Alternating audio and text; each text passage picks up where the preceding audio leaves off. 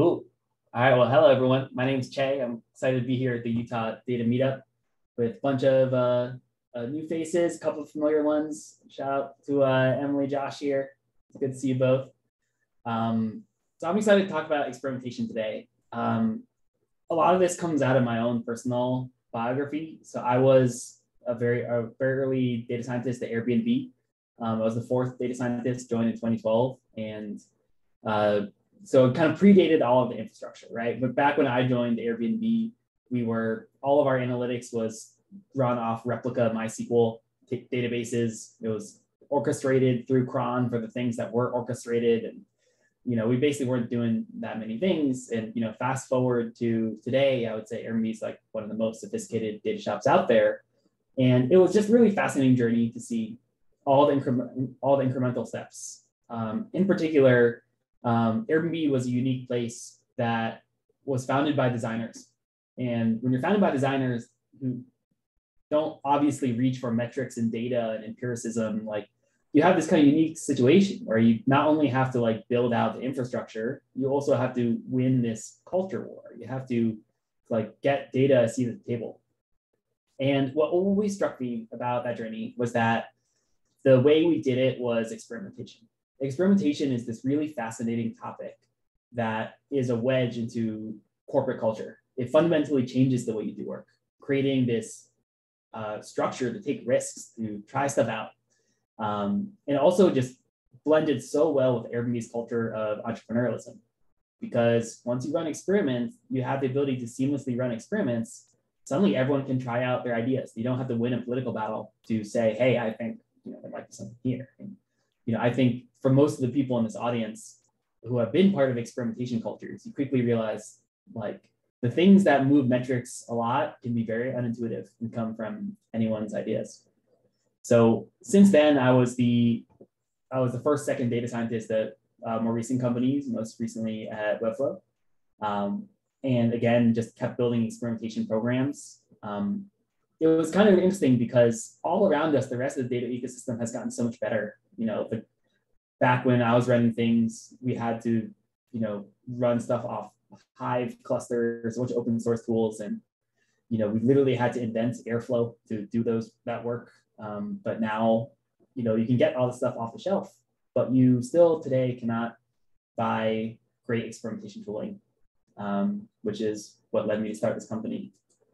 So, but this talk will, be much more around the actual technology of experimentation. And what we see today is that there's actually a kind of common experimentation stack that you'll see across everywhere. And people are kind of patching together different components to have it. But everyone has the basic same pieces. And that's what we're going to be talking about today. A bit about me, I already mentioned it. I was early at Airbnb and worked at a bunch of other places. Kind of my head of data engineering has a very complementary background coming from the database world of Snowflake, Teradata, those sort of things.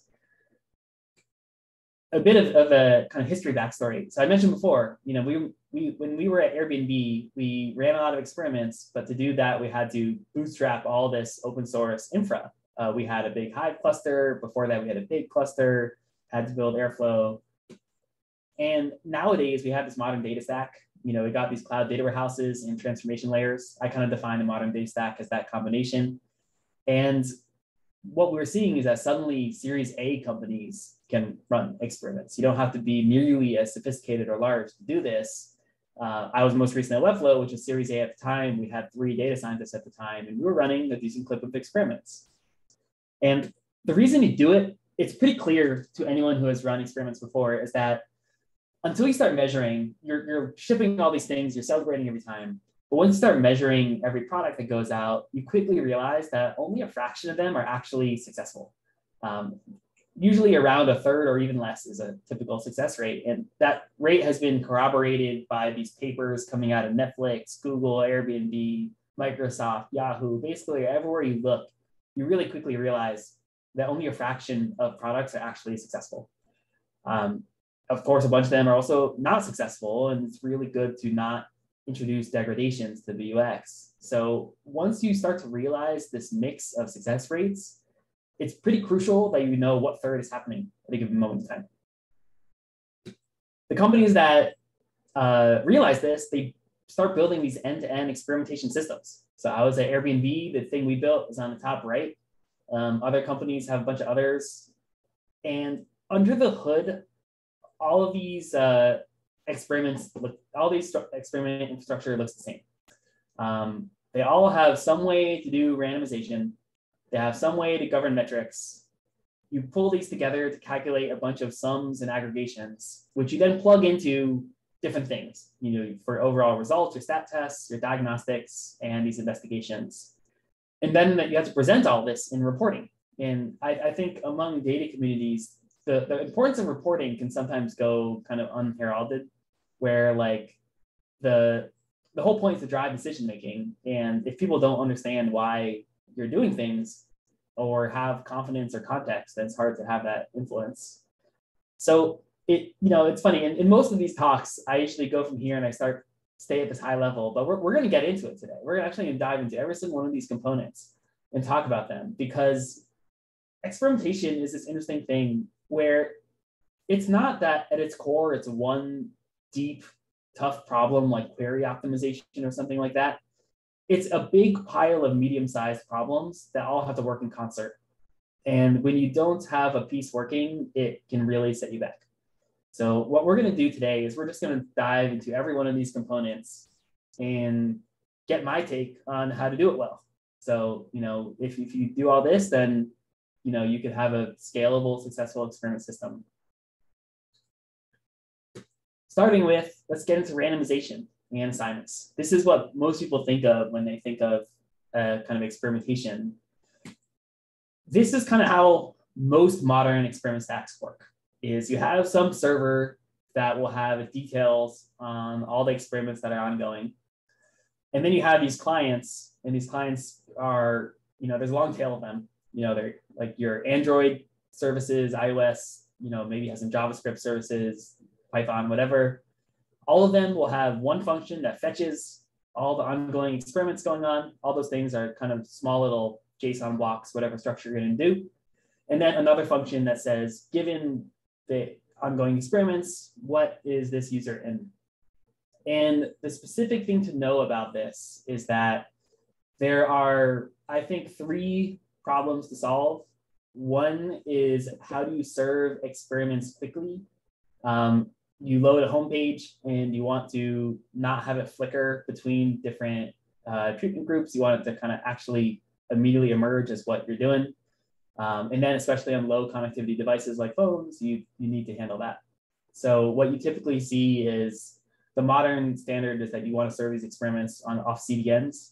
They have some kind of open source CDNs that let you do that. The size of this experiment data, it's not so large. And so you'll serve that out, and then you'll want to block rendering until you get to this kind of get variant function. So that's problem number 1, is how do you serve experiments fast? Problem number 2 is, how do you randomize properly?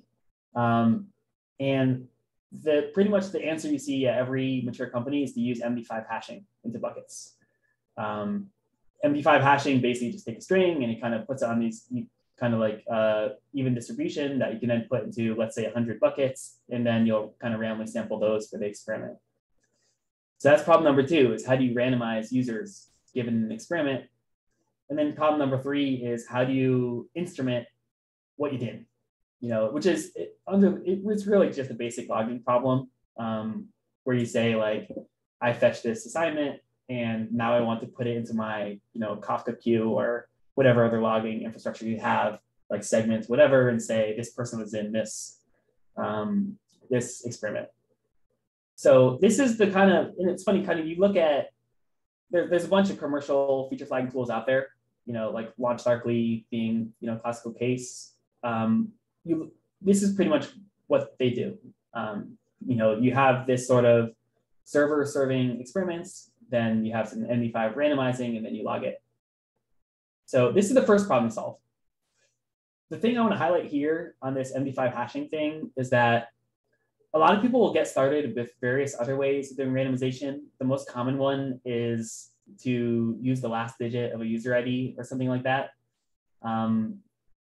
that's how we got started at Webflow and a couple other places. The problem I always see here is that when you randomize by last digit or last two digits, what can often happen is a company will just always use digits 0 through 4 as the treatment and 5 through 9 as the control or something like that. And it leads to this chronic case of guinea pigs where, like, if your user ID ends in 0 through 4, you get to be in every experiment ever. And then that ends up being this kind of correlated experiment group. The other thing is that you want to be able to, with MD5, like the alternative would also be, say, like doing a random function or something, in prod, like just literally call rand int or whatever.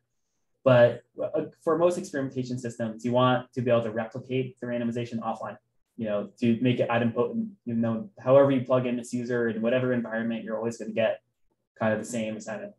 So that's where kind of MD5 hashes really come through, because all you do is you plug in the user's info and the kind of experiment, and you can, it doesn't really matter where you are, you're going to end up in the same place.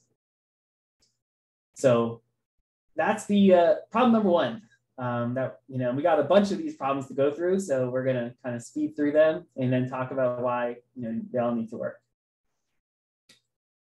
So the second problem to get through is metrics. This is something data teams, we care a lot about this. I think pretty much 80% of a data team's work is to define and serve high quality metrics to different places. The thing with experimentation is that you really want to define metrics by their underlying facts. As a quick kind of show of hands, or at least Zoom hands, like who knows what I mean when I say facts, a facts table? Yeah, I realize I can't actually see hands with the full screen, but I'm going to assume, let's say half of you said that. Like a facts table is something where you're modeling atomic actions that happen at a specific moment in time. So at this exact moment in time, Fred from Acme Co. decided to upgrade their plant. At this moment in time, Amy from Toyota purchased something and had $200 of revenue or whatever. The main thing is just this moment in time, because for experimentation, you want to know, did this purchase or this upgrade, did it happen after or before the user was in the experiment? This is good. This is really important for precision, and precision is a important concept in general with experimentation. It also will allow you to do kind of more advanced stats that we'll get into later. So this is kind of a core concept that can often break the way a lot of other data warehouse modeling works. A typical thing would be you have like an MRR table or something that's has one value per month or something. And so if you want to see, did you increase MRR or not, and someone got the experiment mid-month, it kind of puts you in a bit of a bind. There are ways to hack around it, but the basic gist of metrics is you want to have facts, so you can know if it happened before or after experiment assignment. The other thing I really call out, and this is a place of deep passion for me, because I think when you go from the world of an Airbnb or a Netflix or something with great tooling, and then you experience the rest of the world, one of the ththings you don't realize is how most tooling pushes you to use what I call shallow metrics, things like click conversions or whatever, where like, you can know that a thing increased, but it's not really going to build a coalition. It's not really going to, get the CFO to like invest more in experimentation. What you really want are business metrics, things that like kind of everyone understands why they're important, things like revenue, activation, purchases, whatever. And the thing with, as I'm guessing we have a mixture of business models in here. Like a lot of these metrics are coming from various sources and naturally have a home in data warehouses. At Webflow, we're a subscription business. We use Stripe to manage those subscriptions. Stripe data ends up in Snowflake, and that's where we report off it. That's what we do. So that's what we want to use. Another thing at Webflow, our metric was for activation was, did a customer's Webflow site get visited? And that as well was actions taken off the system. It was on customers' websites as opposed to Webflow, the app. So these sort of things, you naturally need data warehouses, and it's the type of metrics that will move an org. that like if someone boosted revenue, people would pay attention.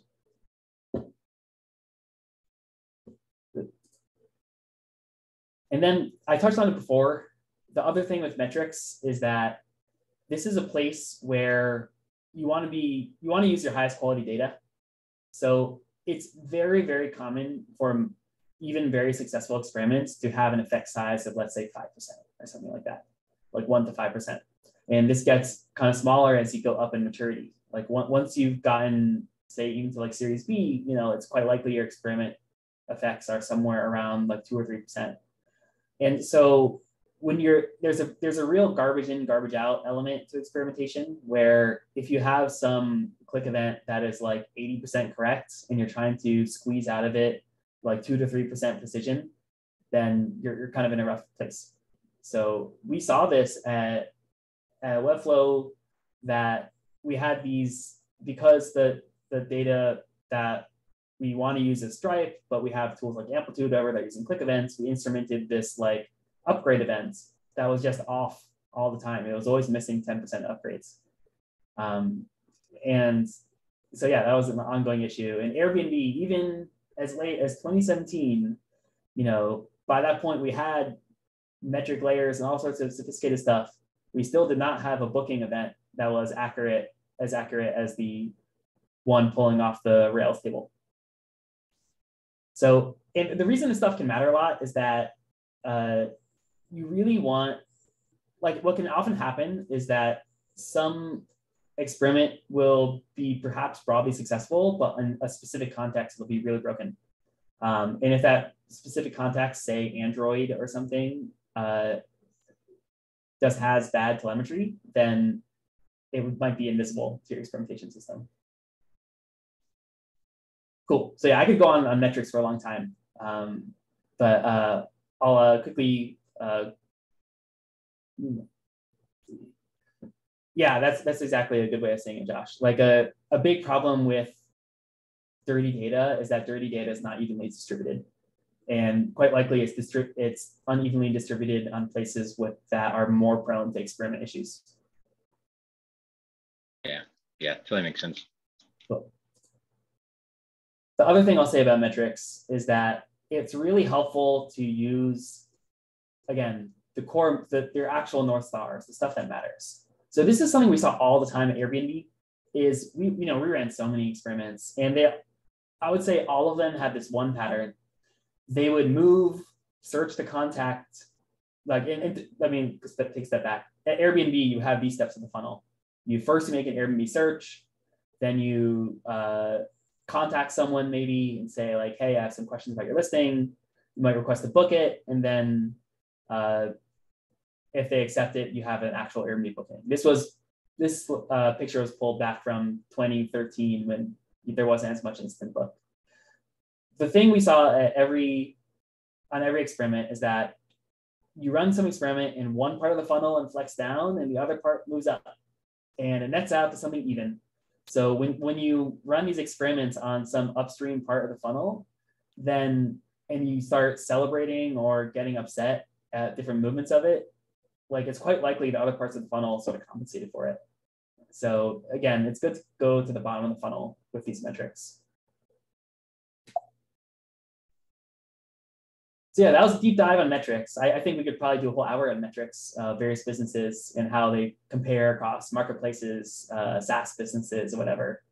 But I'll pause there and move on to the next topic, which is sufficient statistics. To help everyone understand what sufficient statistics are, they're basically these data aggregations where if you know them, you don't have to know anything about the raw data. A classic case is the mean. If you know the average of a distribution and you're only communicating to people in averages, then you no longer need the individual records. The thing about calculating sufficient statistics, this is the DAG of every single experimentation pipeline out there. You start off and you have these records of when people entered the experiment. You have those facts that I mentioned, and then you got to join them. Once you join them and you say, of all these different purchases, whatever, here are the ones that were in my experiment, then you just do a couple of group bys. That's basically it. You take all those facts, you group them to a subject level, and then you group them to an experiment level.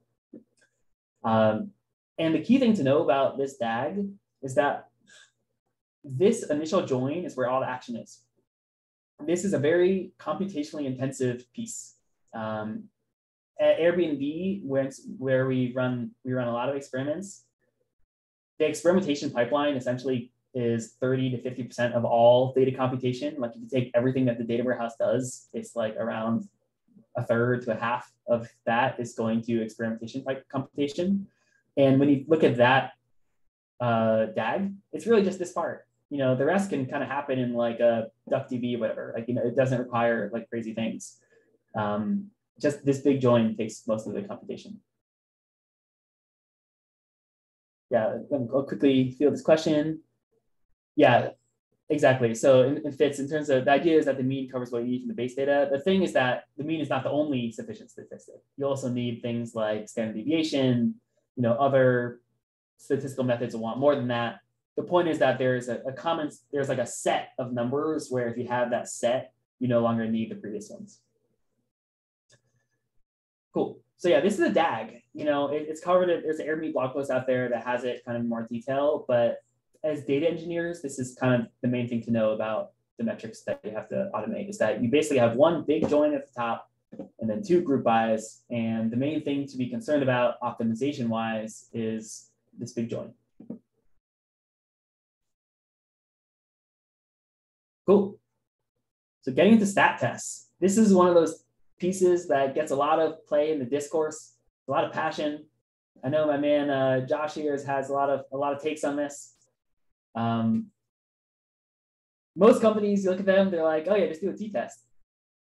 Like this is actually the state of the world for like 98% of it. And the people who kind of care a lot about statistical testing will, are probably full of anger at that.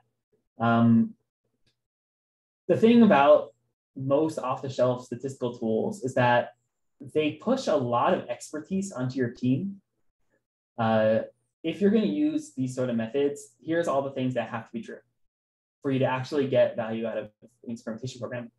One thing is that, I guess even as a basic play, let me just kind of define what a t-test is. Like a t-test is the most commonly used statistical test that says like, was group A more successful than group B? It just incorporates the amount of noise that you're seeing, and it just says, is one doing better than another?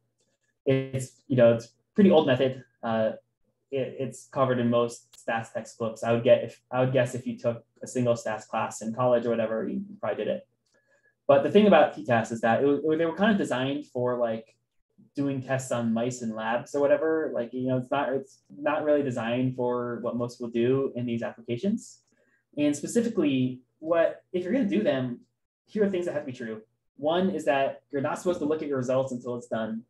Obviously looking at results doesn't actually matter, but when people look at results and they see things, they start making decisions and actions. And that's what you're not supposed to do, because early actions are likely mean that you're going to increase your false positive rate a ton, where you're just fitting random noise. The other thing you're supposed to do is not, often people want to test 3 or 4 variations. They want to look at 5 to 10 metrics. Doing that, you need to, it has the p-hacking problem. There's p-hacking, all of this stuff is basically, some amount of it. But like the first 2 especially. The second part, you're not supposed to look at that many things because it runs into the same problem, multiple comparisons. I'll touch on that right after this. T-tests also are not very resilient to outliers and power laws. I'm going to explain what power law is in a second, but a big thing is in the real world, outliers are very common. I would guess most of your businesses have situations with really, really big outliers. And then in terms of metric types, there's only a certain types of metrics you can really do, proportions and sums. There are other, whereas a lot of people want to use things like ratios and other things. So all in all, it's just, there's a lot of rules you have to follow. I'm not actually expecting everyone here to walk out of here knowing all the rules, but there's a lot of rules you have to follow. And these t-tests, they kind of push on your organization to know all them, which is not very scalable. This is the multiple hypothesis problem. XKCD, like always, they do it really well. you have some team of scientists, they're going to test like every jelly bean to see if there's a link between that and acne. The thing is, if you just run enough jelly beans through the process, then you're eventually going to get something, and of course, it gets news. And so this is the problem with the like, if you're testing multiple variants, multiple metrics, is that something's going to show up. And so, how do you be wary of that? Is there's a whole class of statistical corrections to make sure you're not coming up with superfluous jelly bean acne connections all the time. This is how you correct for it.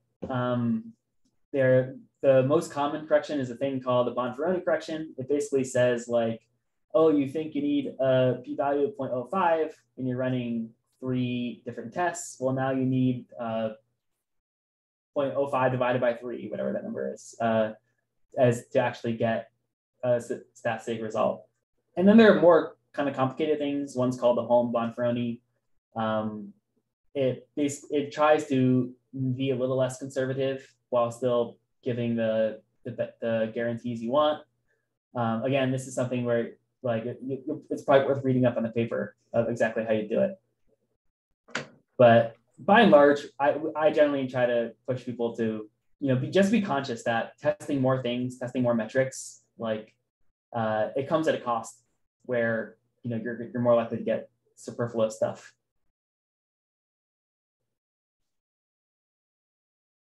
Yeah, in terms of Bonferroni things, all metrics in the funnel, yeah, this is actually kind of an interesting thing. The part of the issue with a slide like this is that I'm guessing all of your organizations want to look at a lot of metrics and a lot of tests, which is kind of against the grain of what statistics wants you to do. And so at Eppo, we actually have a sort of nuanced take on this, that like what we say is that there's a class of metrics that are going to affect your decision, and we're going to be very careful about those, do all of these corrections on the slide for them.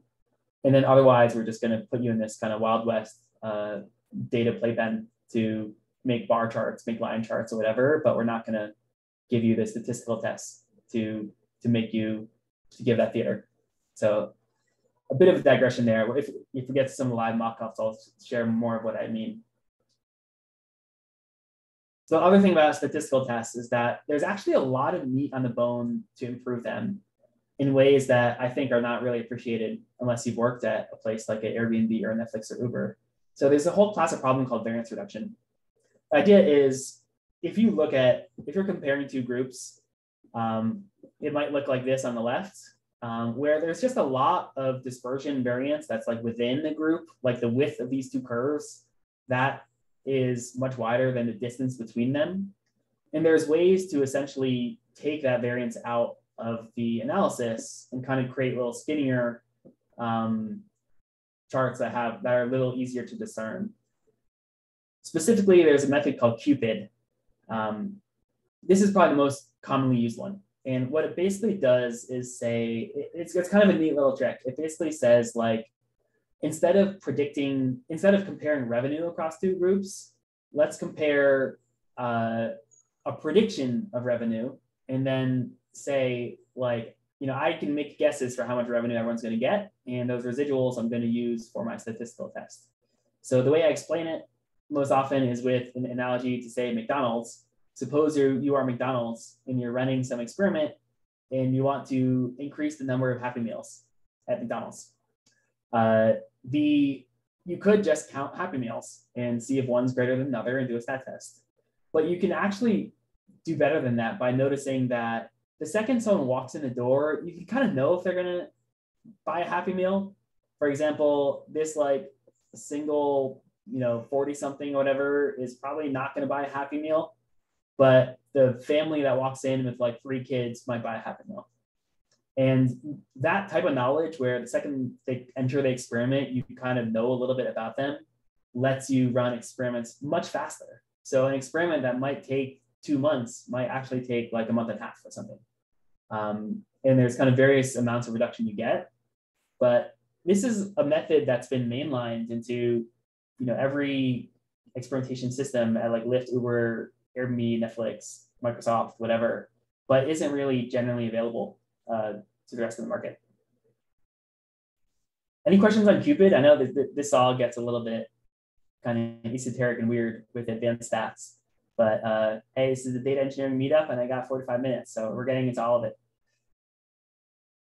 I had just one quick question. So is Cupid mostly applied to like frequentist methodologies? And if so, like would the equivalent from a Bayesian perspective be just like extremely strong priors? I think you can apply methods like this to Bayesian approaches as well. Okay. Like, it's funny. I say Cupid, which is a very specific OLS-centric method with frequentist methods and stuff like that. But there's just a whole class of problems which have this same paradigm. You know a bunch of stuff about people coming in. You can make intelligent predictions about them, and then you can characterize the distributions on the other end.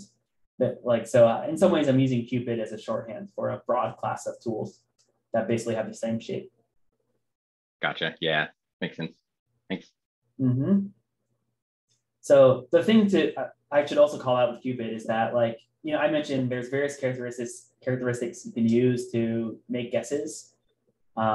So age, gender, time of day to enter the experiment, device they're on. There's all sorts of stuff. It's kind of like a machine learning problem. But almost always the most important one is just have they purchased a Happy Meal before. It's just like, if you're measuring revenue, the best indicator of like whether someone's going to make Airbnb bookings in your experiment is, did they just make an Airbnb booking 60 days before? And so usually you'll see a lot of tools that will run Cupid with just one regressor, and all it is just what was their metric value before in the 60 days prior. So yeah, here's a typical regression or whatever.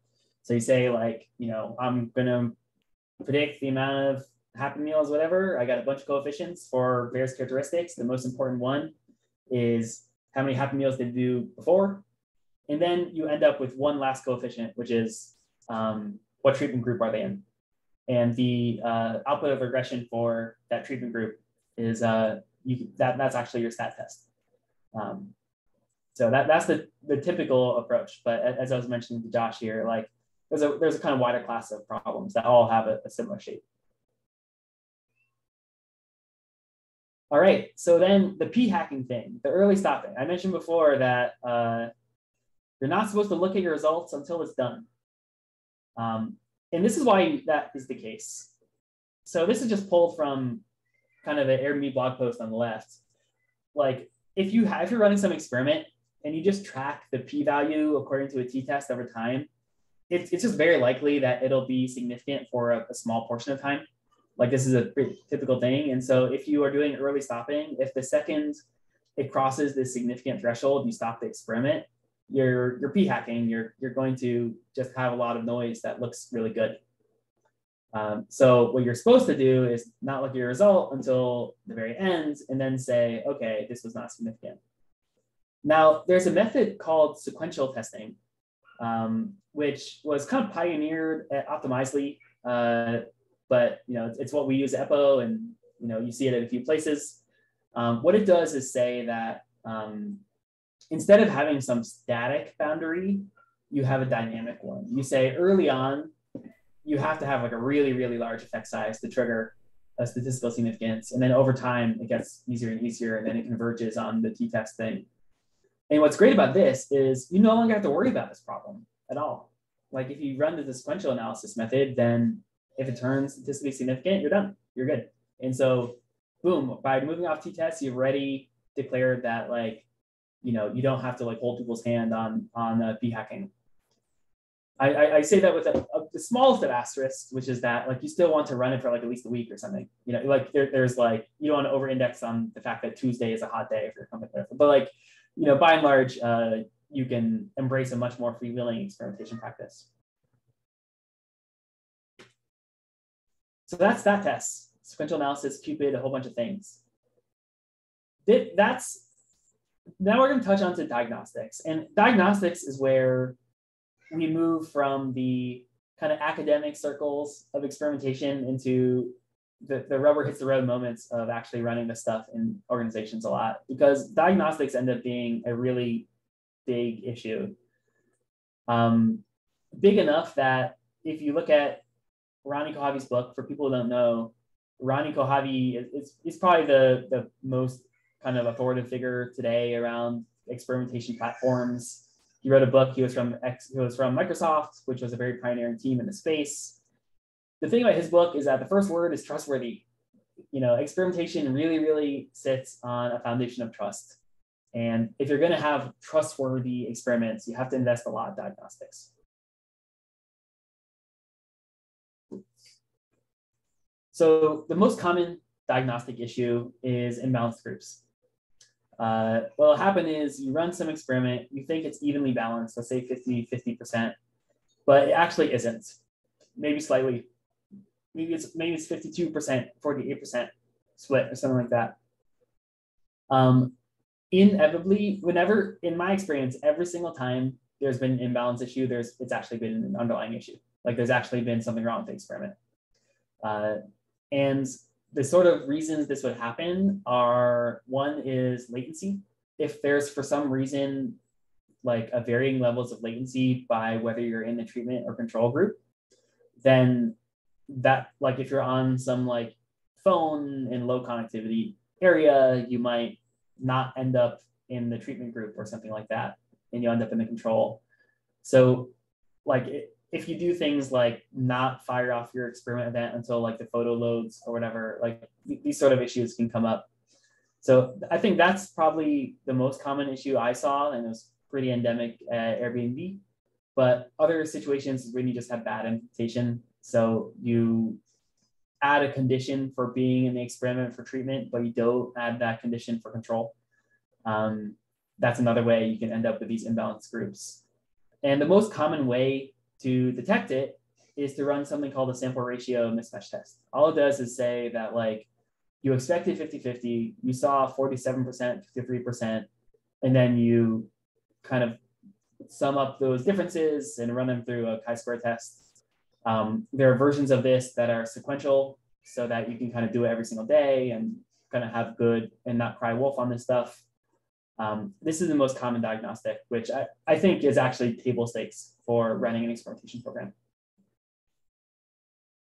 And funny story about this, I mentioned to Joe at the beginning of this that I get the luxury of talking to a lot of different data teams, and there are some very prominent Series C, Series D companies where the control group is always bigger than the treatment group every single time. And they are running a big growth practice off of this stuff, and you always have to be a little bit careful on how forward you want to be and tagging that. But it's something that ends up being an endemic issue, all the way. Airbnb today still runs into this. The other big diagnostic issue are outliers. I alluded to it before, but who here has read Nassim Taleb books or has heard of him or done anything? He's definitely a personality, but the one thing I think is true of him is that he is correct that power laws are a lot more common than we think. Like when you think of social phenomena as opposed to the laws of physics, it is quite likely that it's going to follow a power law. Anything that has any sort of network effect will likely follow a power law. So what is a power law? A power law means that the extremes of the distribution are just a lot more common than you think. So look at this, these distributions here. The red is the normal distribution, which is the assumption of most statistical tests. And it kind of falls off really quickly before at the extremes, where these extremes are just not very likely. Power laws have what they call a fat tail, which means that these really extreme values are just a lot more common. And that's basically what, fat tails is another way of saying black swan events, where these sort of like mega outliers are just very common. And the thing about these outliers is that in an experimentation context, they kind of invisibly drive everything. So for example, at Airbnb, most Airbnb hosts are kind of, they own 1, 2, 3 Airbnb listings or something like that. But there are some Airbnb hosts who we used to call whale hosts, who are, they're essentially property managers. They own thousands and thousands of listings. And if they are just unevenly distributed across treatment and control, just through the luck of the draw, they're actually going to drive the entire experiment. Like, whatever group they end up more on is going to win reliably. And I saw the same thing at Webflow when looking at, say, sites created. There are some people who create tens of thousands of sites because they're actually a corporation who creates Webflow sites. And so when you look at an experiment result, all you see is like p-value this, lift that. Like it doesn't really show that outliers are driving the ship. So this ends up being sort of a diagnostic issue. There are kind of two main, I would say that the most important thing is to just notice it's happening, just even know that outliers are existing here, because most experimentation tooling makes it pretty invisible. But there's kind of two main tools that I see to deal with it. Actually, three. There's one more I'll list here. But one is Windsorization.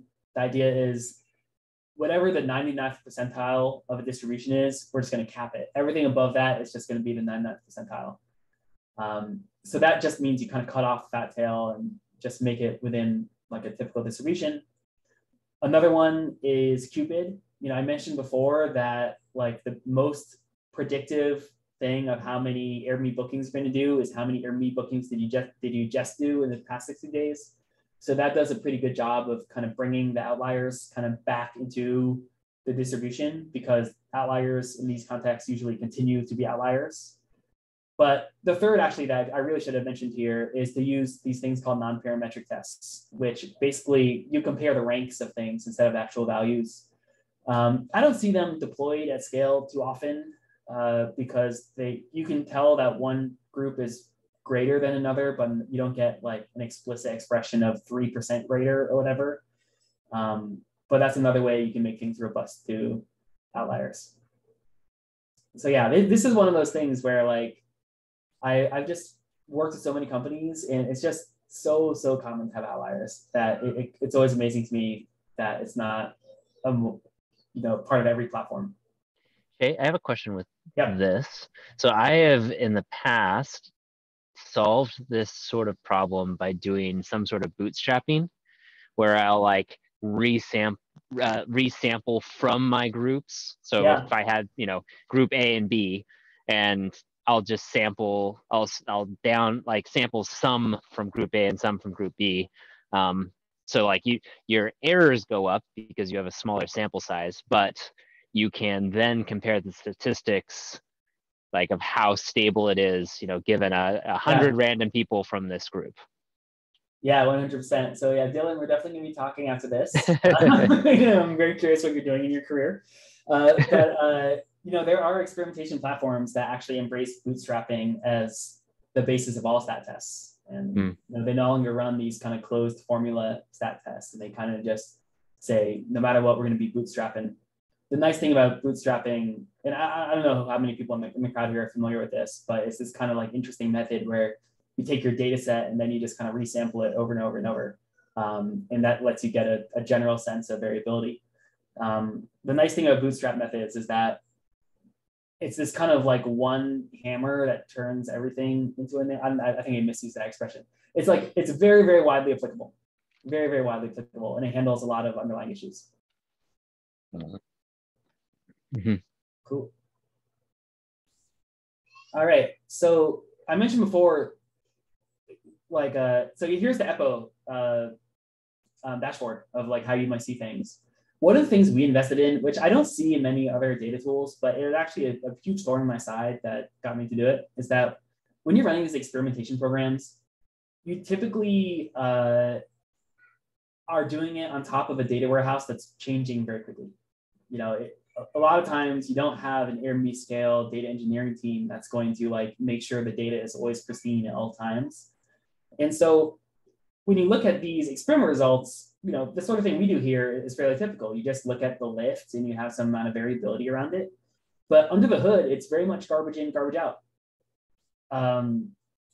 So like if I remember at both at Webflow and Airbnb, et cetera, whenever you run some experiment and it gives some result that you don't fully expect, and PMs always think this stuff is going to be, they think every experiment is going to be a huge success. And of course, like I said, only a third of them are. Whenever things inevitably don't match expectations, the first scapegoat is data quality. It's always like, am I even looking at a data warehouse that's up to date, data tables that are updating, that are not missing days, that don't have a bunch of cleanliness issues? So what we ended up doing at Eppo was to say, we need to make these data quality issues a lot more visible so that you don't have to ask the analyst, am I looking at good data? And so we created these little data quality scorecards that let you, like, you can click on any metric, you can see how recently the data was updated, what table it's pulling from. Hopefully it's pulling from some like canonical core data concept, not like random ad hoc table. And then hopefully your metric doesn't look like this. It looks like something very stable that like matches your BI dashboards. So quick little product drop, but mainly just to highlight this diagnostic issue that, like, you know, the game here is trust. People's careers are going to be bent by whether their experiments succeed. And there's always going to be this nagging question of, is the data warehouse in a good state when I'm looking at my experiment result? So whether you use Eppo or otherwise, just make sure you have some way, like some sort of like, you know, is my data healthy sort of check.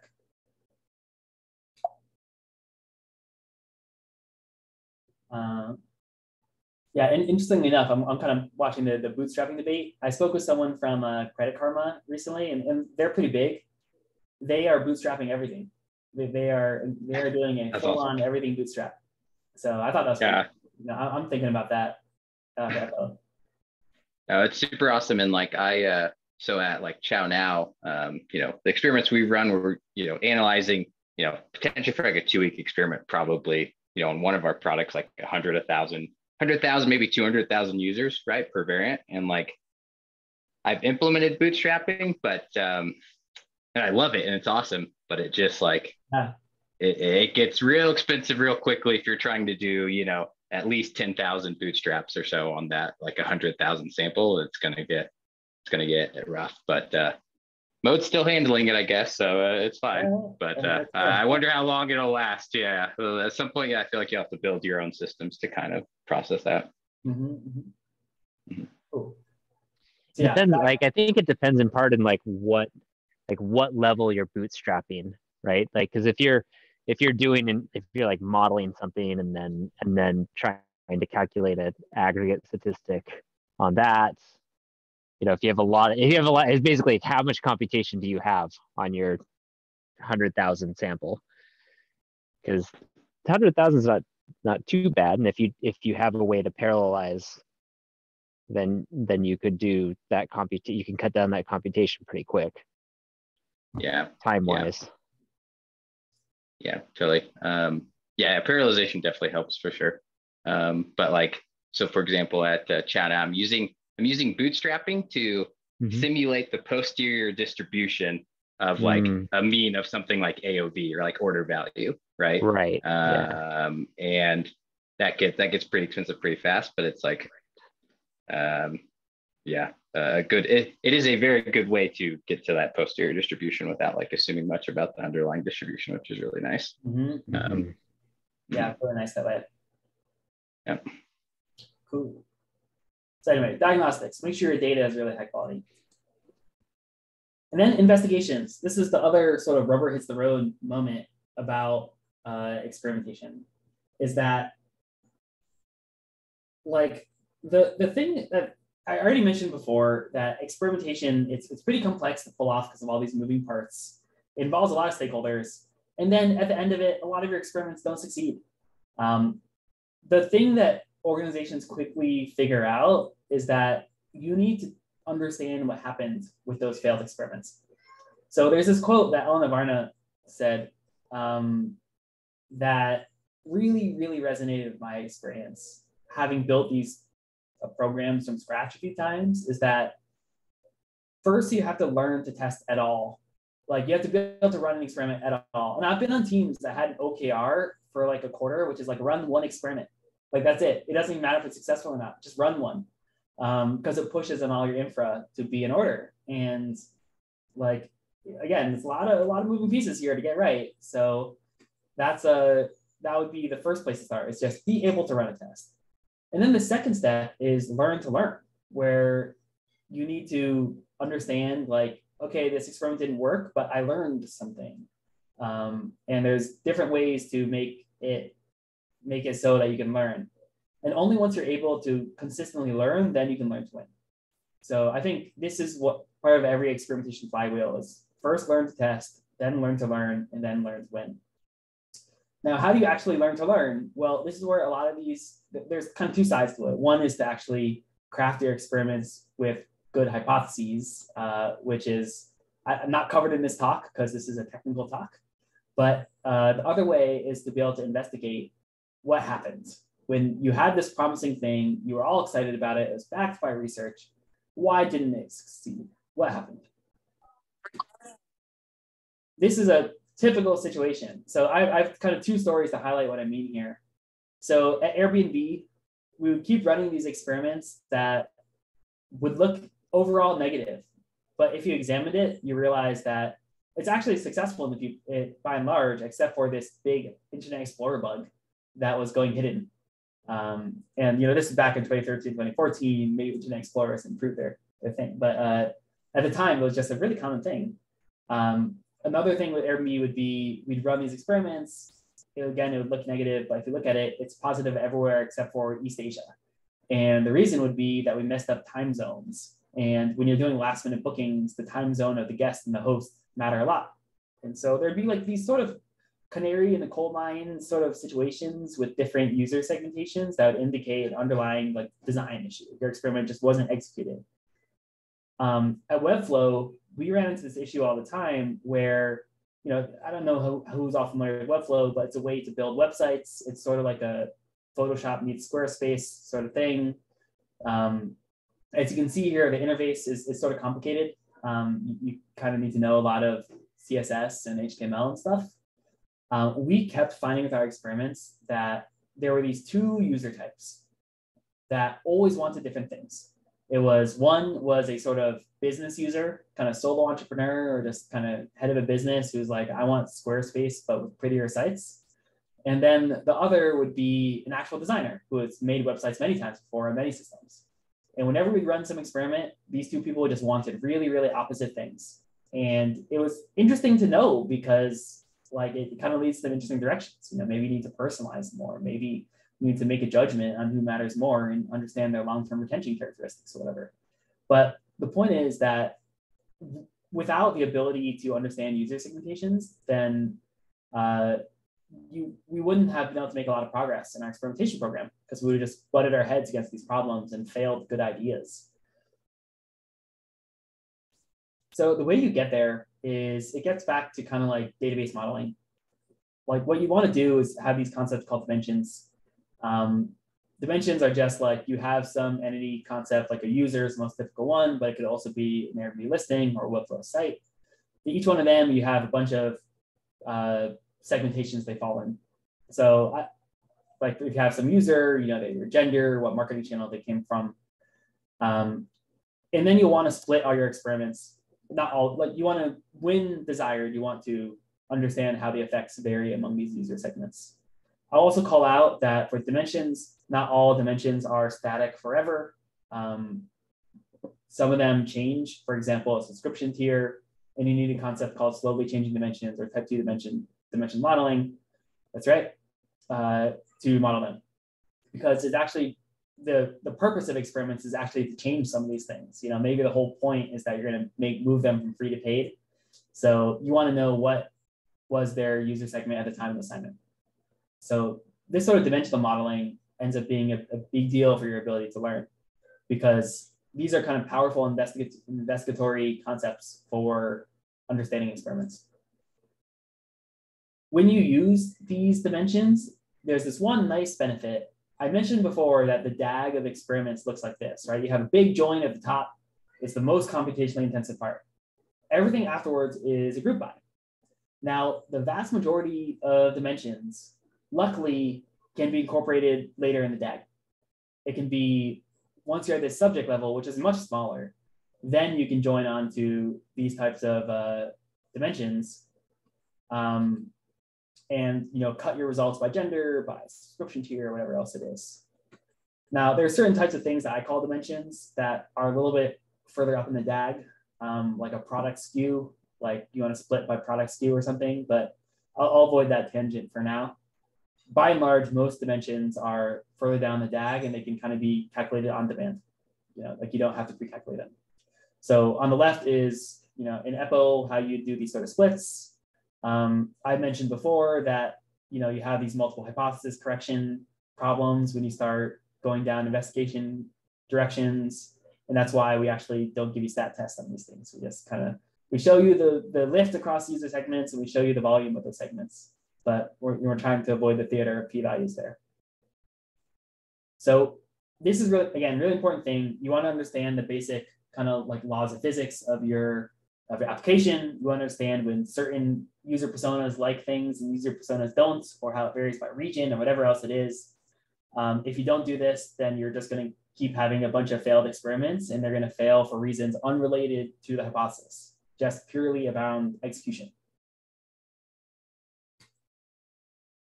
So that's investigations. This last part is reporting. And I mentioned before, reporting is a really, really important thing. You know, you do all this machinery, you do all this work. At the end of it, you're hoping to actually change someone's mind on something. And the way you're going to do it is with reporting. So this is, I think, probably one of the biggest gaps on the way I see most people do experimentation. So I literally just went online and searched for popular experiment analysis templates in Jupyter and Looker and various things. And this is what I found. You know, I think most of the industry is starting to realize that Jupyter notebooks are sort of an analysis tool, less a reporting tool, and that's fine. So I don't expect much of them. But when you're using things like Looker or whatever, I see a lot of teams build dashboards like this, where you just have so many numbers for people to absorb. And like, suppose you're like some head of product or some marketing operations person, and you just get dumped into the report. It's just very hard to make sense of things like that, because you're just like, I don't know, what number am I looking at? I look at significance and it just has a bunch of numbers here and there's sig level, whatever. Like you essentially need someone to translate. It looks like a bit like a Rosetta Stone cube. Or even take something like over here on the right, you know, you have these segments and kind of some error bounds around it, but it's like, what should I think coming out of here? So I really think that if you're going to get reporting right on experimentation, you have to think about the audience that does not understand the concepts of p-values or data warehouses or DAGs or anything as well. Yeah, exactly. Clearly green's my favorite color. So it's always a winner to me. But you really want to think of like the junior PM who's fresh out of college and has never run an experiment before. So this is, like I mentioned before, this is a report card we made at Eppo. And I think on the reporting side, this is much more of like my personal belief around organizations. But you notice we don't show a p-value anywhere because we just don't want people to have to try to teach it or explain it or whatever. We have these progress bars on our app. And as the people who have run experiments know, a progress bar is a power analysis. It's like actually this kind of technical statistical thing you got to do. And so we just kind of present it as a progress bar because that's what people understand a progress bar. And then similar deal when presenting results, we're like, here's a confidence interval. People understand confidence intervals. Like this thing is big and uncertain and this thing is certain. So I think that, experimentation, at the start of this talk, I talked about how the cool thing about it is that it touches on culture. It touches on the way a workplace operates and makes decisions. If you want to unlock that part of the practice, you need to think a lot around communication transfer. Yeah, yeah, I can totally see that, Joe. Yeah, the crappy charts are worse than tables, and tables are worse than good charts. It's funny, even Airbnb today, a pretty sophisticated place, its experiment reports will just list out like 100 metrics and just require someone to make sense of it. Like there's no real guidance to it. Some of the opinions we made in Eppo is that I mentioned before that we pick a small narrow set of metrics, what we call guardrails, the things that you always want to check and be sure of, and then your primary thing, we do stat tests on them, multiple hypothesis corrections, that sort of stuff. And then all the other parts of slice dice, funnel building, retention charts, cohort charts, whatever, that's all put in this explore tab, kind of duck that away. No, the dashboards, it's funny, our dashboards are actually powered by our customers' warehouses, by their own Snowflakes or BigQueries or Redshifts. Yeah, I hear you on the 3D bar chart. We got to get some drop shadows or something. It should wriggle around and kind of. Yeah, I think that's maybe when you're ready to get your Series B. Yeah, exactly. We'll bump introducing it up. That. Yeah. Once you're ready for the biggies. So yeah, I would just say in general, like, I think data people just kind of show every number just because they're like, oh, someone wants it. Like, be a bit opinionated, just be like, here are the things that count. People appreciate opinions on reporting. It lowers the cognitive load. So, and this is kind of the last piece. This is obviously not part of any particular technical thing, but I touched on this before that like, there's a lot of infra to build. There's like experimentation tooling. It's pretty complicated. There's a lot of parts to get moving in sync. You can do some of them manually in like Jupyter notebooks or whatever, or kind of hacky code to get started. I think most companies that end up in a great place with experimentation, they start out with maybe something hacky and just requiring experts. And then they try to turn this flywheel where you run one experiment and it's a trustworthy one because you just threw experts and statisticians at it. It gets people interested. Once people are interested, they want to invest in building out the infra more. Suddenly it gets a little bit easier to run A/B testing and more people are doing it. And you just want to turn this flywheel until suddenly the whole organization is really on board. Now, obviously at Eppo, we think this flywheel is a lot more painful than it needs to be. It shouldn't require a whole bunch of political battles to invest in A/B testing infrastructure. It should just have great A/B testing infrastructure and just deal with cultural problems, whatever. But if you're not using us, I think you kind of focus on incremental cultural wins. So yeah, that's it for the talk. We kind of went off the deep end here. Like I said, there's a lot of pieces to cover. I threw the kitchen sink at everyone on experimentation components. I definitely would love to open up for questions here if we have time. I don't know. Did I use all 45, 60 minutes, Joe? I would say we can keep going. Cool. Yeah. All right. Well, that's all I got here. So open up for questions. And of course, I'm happy to chat around Eppo, around outside of this talk. Yeah, so let's open it up.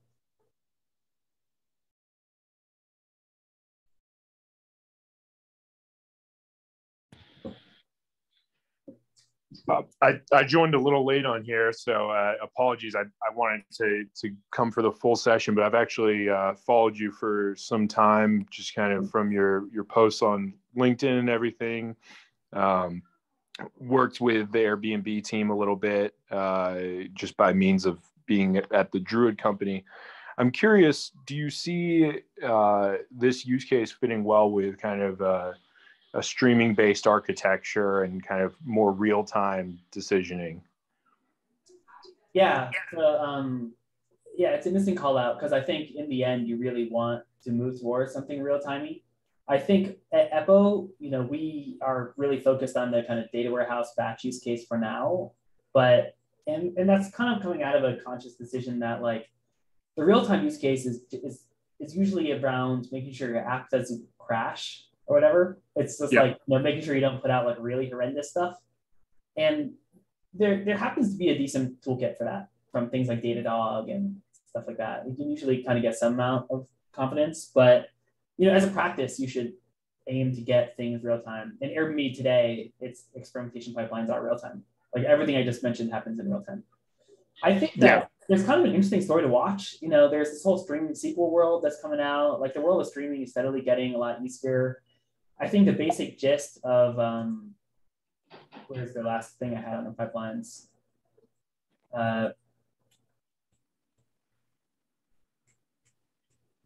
This DAG is kind of remains the main way that calculation is going to happen, is that you have assignment streaming in, you got metrics streaming in, you got to kind of understand when a fact is in an experiment, and then you aggregate it in various ways.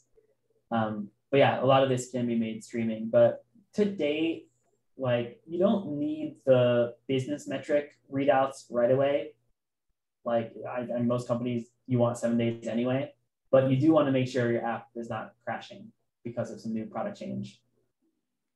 Yeah, well, and that's where, like, from what you've presented on experimentation, I would not want to build this as a streaming service, partly because, right. So the idea of like, what does real time mean, and when would you want to take action, and if you want real time down to like a minute, or even like immediate, trying to get down to like seconds or milliseconds.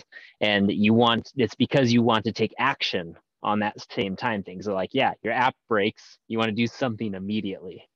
But like most of what you described with experimentation, you don't want people making minutely decisions.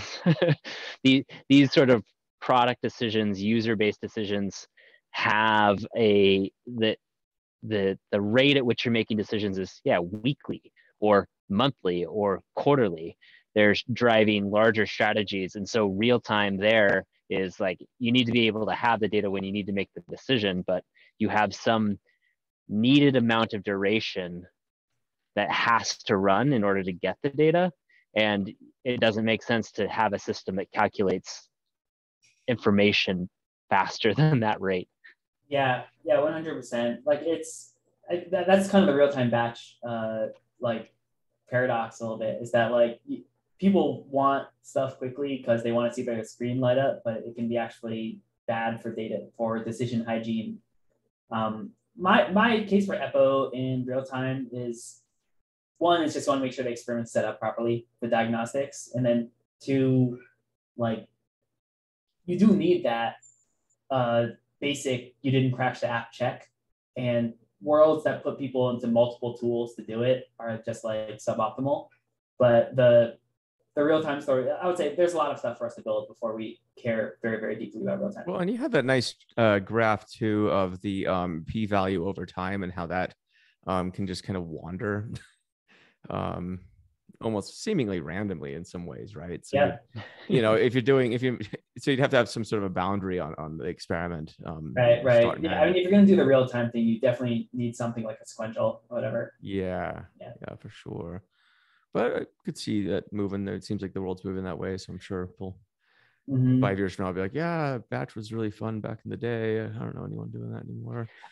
My real use case for it is to try, like, that I can see, is not necessarily that you'd want this sort of stuff real time. Like there might, but just like consolidating your processes, right? So you don't have this sort of Lambda architecture where you have like one job that does it batch and one job that does it streaming. You want to just like have one processor for your data. And if it can serve both purposes, then that's ideal. Yeah. I find that the real-time case is strongest when you're trying to use it in ways that are a little bit more transactional. Like, if you have like I don't know, you're tracking your shipment or whatever, right? You want to know where your shipment is or whatever. Like stuff like that is I think those cases are a little bit more clear. So with your with Eppo, you said things live in other people's like warehouses. Yeah. So like most of the data like processing is done on theirs as well. So like kind of bridging to what Holden is saying with like, if I had a whole Druid streaming architecture, would this just leverage that? Like, how does that work? Today, we only work with Snowflake, BigQuery, and Redshift, the big three. So what we do is we, those are kind of relatively publicly addressable systems. You create a little Eppo user on there, and then we just do this entire DAG in there, like everything in here. No Oracle in there? Not yet. Yeah, Teradata is coming I like next. You named the big three. I know, right? Like Snowflake, BigQuery, and Redshift. Yeah. It's like, and left. There's some sad Oracle people out in the world right now. He's going to announce. This is Utah. It's the land of SQL Server. Yeah, SQL Server, Teradata, Exadata are all probably coming along with the 3D pie charts in the next version. There's a world of databases out there that I just put my head in the sand and forget about for now. It's probably a good idea. All right, but you build on top of those three databases. So what we do is you configure in our system how to understand those databases, and then our system turns into a big dynamic SQL engine that like does SQL matlibs or whatever and runs this whole DAG. At the end of it, you end up with these final results, and then we just kind of serve them in charts. And at that point, our application is basically a cache. It just like makes it zippy or whatever. Oh, so all of your stuff is written SQL-esque, and then you rely on the whatever database engine to parse the SQL and compute. Mm-hmm. Mm-hmm. Okay. Makes sense.